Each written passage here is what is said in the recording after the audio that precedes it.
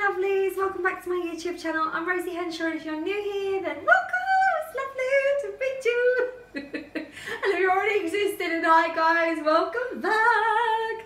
So I made myself really laugh there, that's how embarrassed that I am. I'm in my pyjama bottoms guys, and I'm wearing just a comfy t-shirt, my glasses on, so you've got a little appearance of Andy from Little Britain.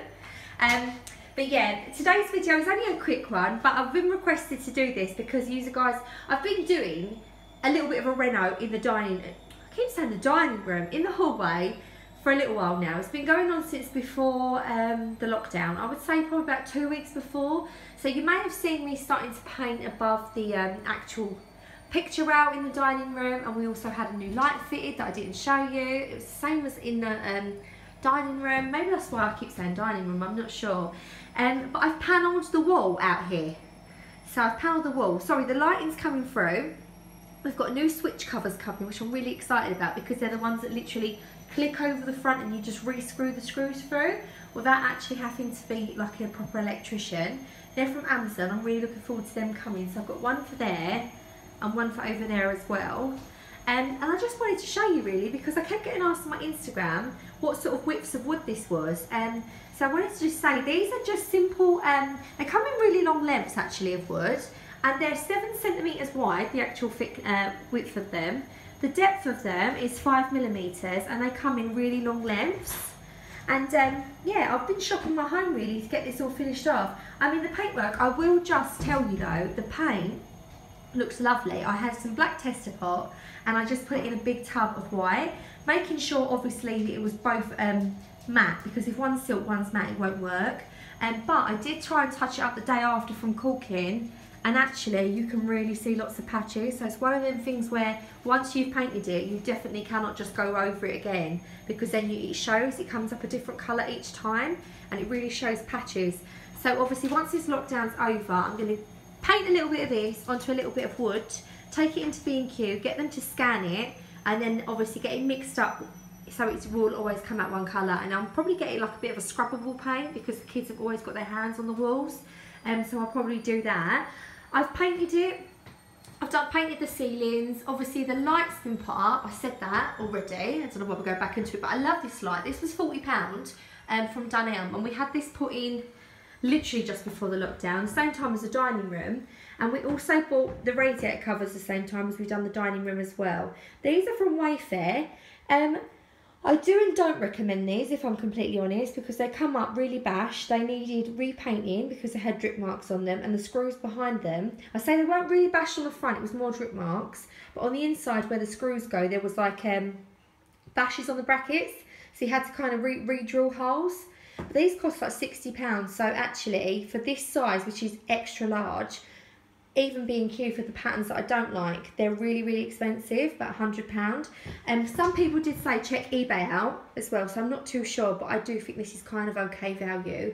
And for what I had to do to it, I'm not too fussed by it, because obviously the price was really cheap. So what I've done out here is I've just put my lanterns back here after I've had a little clean. The door is currently open with a basket and into the porch with a shoe basket because the evening sun is starting to shine in, so it was really dark in here, and then because it's a spotlight downlight you couldn't really see the true colour of the wall.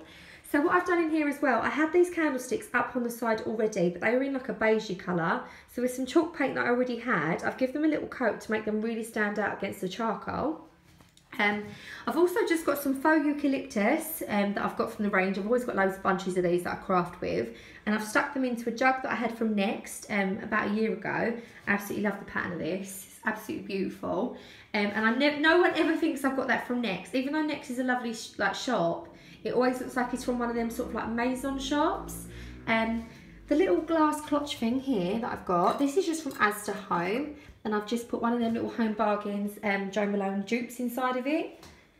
And then on this side I've got my lovely little willow heart. I got that from, I can't remember the name of the company, I'll try and remember. Sometimes I screenshot the picture of my, you know, like when they say, oh thank you, your receipt, thank you for your order, your order number is such and such. I screenshot it and keep it because any websites that I bought something that I really like off of, in case I forget the name because I'm so forgetful, I screenshot it so I know where I got things from, so then I can go back and get it at a later date. So I'm going to have a little look and see if I can find that, and if I can then I will link it below. And this little pot here, this is from Bay Tree Interiors. It's a lovely little stone pot. This is actually something they sell on behalf of Hill Interiors, so loads of different websites sell this, and the only place they've got that in stock at the moment is called Teddy and Bow. It's a company. But obviously all these bits I already had at home anyway. So the mirror as well, I wanted to put a mirror up, but all the mirrors that I was sort of finding down in my garage were either too small for this space or bright gold, which would look really lovely with a charcoal. Because I've got so many silver accessories, and obviously the silver plug things are coming as well, like it's just gonna not go very well. So this mirror, if you look up close, it was all this sort of dark sort of colour grey, and it had all scratches on it where it had been in the garage. So what I've done is got some chalk paint, distressed it, lightened it up a little bit, made it stand out a little bit more from the wall. And it's so nice just to think these were things I already had. I've shopped what I already had, the paint I already had. Obviously I'm having problems, but once I recoat this whole wall, as long as I don't start touching it up again, it will just be like one solid colour without any patches. It's just where I've tried to go in over the top, and it's just left where it's dried at different times, it's just left it a slightly patchy. And so just wouldn't recommend doing that. So you can definitely do that, but just don't touch it up. But I'm always touching the paint up, so it's not really a good fit for me. Also, before we had, sorry, I'm not trying to cover up, I don't know I'm trying to cover up, there's all my dinner mess there. I've just had dinner. We've all had dinner, the kids are in the living room now, watching a little bit of telly after they've had their dinner. So what I am going to do is I wanted to share a few ideas with you as well. So currently the floor we've got is like a wooden type floor. Now when we moved in, they've actually repurposed the floorboards under this. They look really lovely, but Gary's not keen on floorboards. So what I said to Gary is, we'll meet in the middle because I'm not too keen on this floor anymore. We said about having what was in the porch put continuously through, so like some really nice funky tiles, but maybe more in like a darker charcoal rather than the lighter grey, and flow it through to out the kitchen. Also, I don't know if this is going to be a project for me while the holidays are up. I'm calling them the holidays because then it don't make me feel too sad about being in isolation. But while this is all happening, I'm thinking of perhaps stripping the stairs back from the carpet, sanding all the staircase and staining the top stair a similar colour to what I've stained. This is a coffee stained thing. This was actually painted in white, so I've stripped it all off. Some bits I really could not get off, but it's all a bit distressed because Gary always puts his work coat there. It always gets really grubby and it just won't withstand him being white. Excuse me. So what I'm going to do is I'm going to paint the treads. I'm going to stain the treads, shall I, with my coffee stain. And then the bottom, like the undersides here, they're all going to be painted in white. And then I would really like to get them silver rods and get a really nice carpet runner run down the stairs. And I'm still in two minds whether or not to panel on this wall too. But whether I do or I don't, this colour that I'm going to get mixed up from B&Q on the wall here, I'm going to paint it on all the other walls because it looks really nice. And now we've got the white above, we really can afford to sort of make it a little bit darker to still have a lot of light. So I'm going to kind of shut the door now so you can see a few other little bits what I've done. So I've repinned my Roman blinds because this is from Dunelm, and basically the back of it had broken off and it was coming down really low, making it really dark because you couldn't really see the light coming through. It was sort of to here. So I've re-sewed that, pinned it all up and put that back up once it was all painted. And here is my little lamp from the range. I painted that. That was in dark wood. It's like £39, but all the ones that I wanted to get online that looked a bit stony like this were really expensive, so it worked out to be a really cost-effective way to get them kind of like ball top lamps but in a cheaper price. Obviously I've got my ugly little air freshener there and my phone. They're just things that have got to be there. Another thing, you know, just everyone has them kind of ugly little things. And the little chest that we have out here, I actually got this in Sal. And I've put little porcelain knobs on this, and I've spray painted the little photo picture pullers because these were like a dark black, and the lovely spray paint, it really does look like the porcelain. And all this spray paint is the Pound Shop one, like the gloss car one.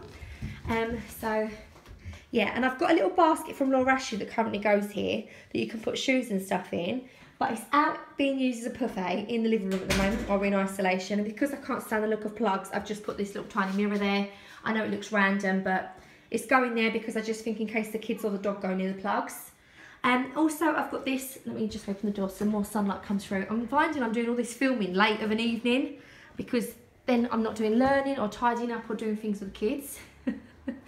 So So this, I absolutely love this. So this is like a big carved wood like ornament, and we have got one at the top of the stairs as well. Nice little couple of towels hanging over the banisters, just for good measure so you can see. And also, if you can see, I've been filling in little holes that were on this wall as well. I tried to have a few pictures up, but I thought, you know what, there's no point going back over this because I'm going to be doing it in the same colour charcoal once I get the colour mixed up. So we did have a square one of these, and that was there. And then I went to the range and I see that they had the big circle of this. So I've had this for about 6 months now, and I absolutely love it. It looks so beautiful. And I think I paid about £20 for it. So really, really cheap compared to the ones that you could get from like Masons de Monde and places like that online. And as we go down, I've got my toilet. I've got my little bee knocker on the toilet door, which is just ridiculous. And I've also got some PVC cleaner, which I'm gonna clean this up with, because we actually are due to have a new thermostat fitted, but obviously we can't while we're in lockdown. That's just not going to happen. But this drives me mad that it isn't the same colour, so I'm going to try and see with the PVC cleaner if I can get that up looking a little bit more white until. But yeah, so you can see into the porch, you can see the wall. I'm absolutely loving it. All of these things I already had at home, and the wood was so simple to tack up. I literally used no more nails to tack it up. I measured the lengths that I wanted to be down, cut them all in one go because they were literally all the same length across.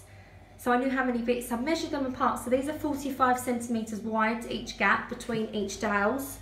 And then I put a little bit at the top, but because it's quite thick, it meets down at the skirting absolutely perfectly and sits above it, so I haven't actually had to put any like planks at the bottom. And I'm just loving it. I just love the effect. I think it looks much more expensive. It looks really nice. It's completely on a budget. All of this wood I ordered from Wickes. I did have no more nails left over. I bought 2 bottles, like 2 tubs of cork that I used to do this. That's because I'm really, really messy with cork. You probably would only need 1 for this, not even a whole one. But they're only £1 each as well from most places. I already had no nails left over, so I didn't need to buy no more nails, but the wood in total cost me £38.